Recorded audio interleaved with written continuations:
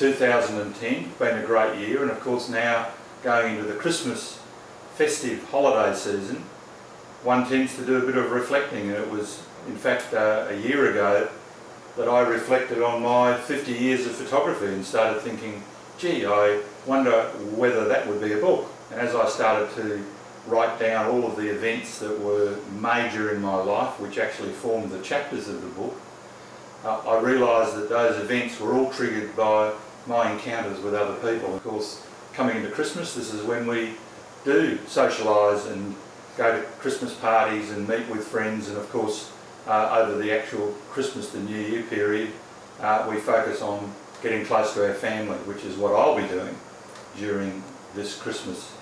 And of course the last year, 2010, has been a very exciting year for me because I've been able to set about re-photographing Australia, re-looking at the Kimberley, the southwest of Western Australia, central South Australia, and of course the great highlight for me was Lake Eyre and the arid lands of South Australia. So I know what I'll be doing this Christmas.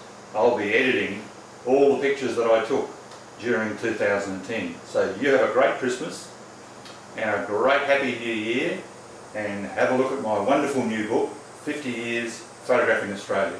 I hope it inspires you to go out and make your own record of this wonderful country, Australia.